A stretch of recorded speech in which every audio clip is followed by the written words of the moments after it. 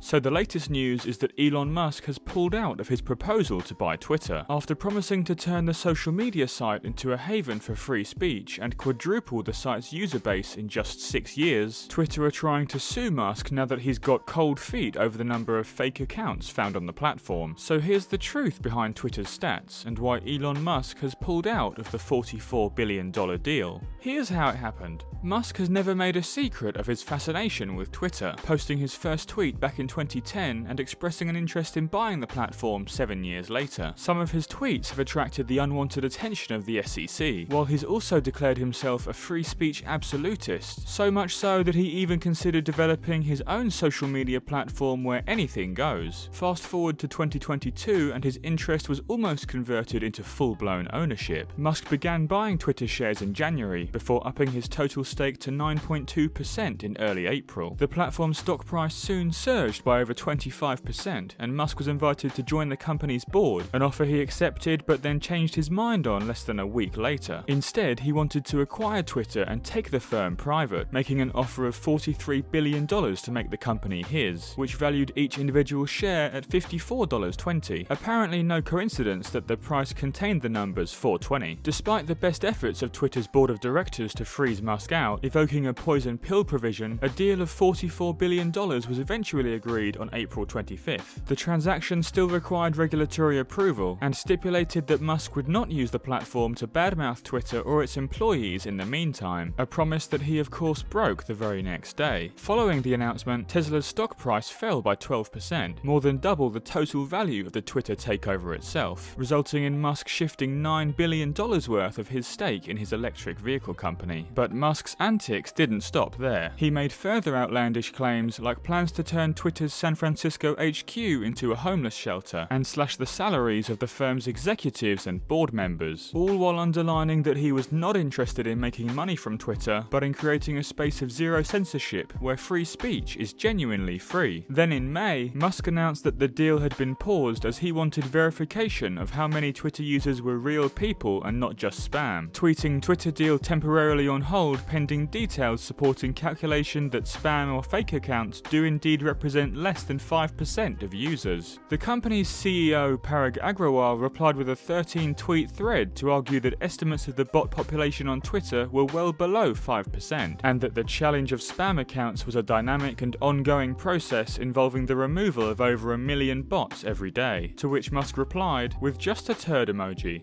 Twitter has refused to share its bot verification process publicly, or with Mr. Musk, and it's this friction that's causing the deal to stall. By July, Musk pulled out of the acquisition, with his team highlighting that Twitter had breached terms of an agreement and appears to have made false and misleading representations regarding the prevalence of fake or spam accounts. Twitter in turn pointed out that their contract contained a $1 billion breakup fee if it fell through, a figure they're still expecting Musk to pay. The next step in the saga sees Twitter filing a lawsuit against Musk, with chairman Brett Taylor tweeting the Twitter board is committed to closing the transaction on the price and terms agreed upon with Mr. Musk. The truth is that Twitter has long had a problem with fake accounts, and that hasn't significantly changed since Musk's offer was accepted. At least the billionaire sees the funny side though, as he continues to share memes of himself about the move's breakdown and firmly holding his stance that Twitter itself is to blame, not him. Comment below with how you see the future of Twitter panning out, whether Musk's acquisition would be for the greater good, and what you'd like to see in our next video. That's how it happened, and thanks for watching.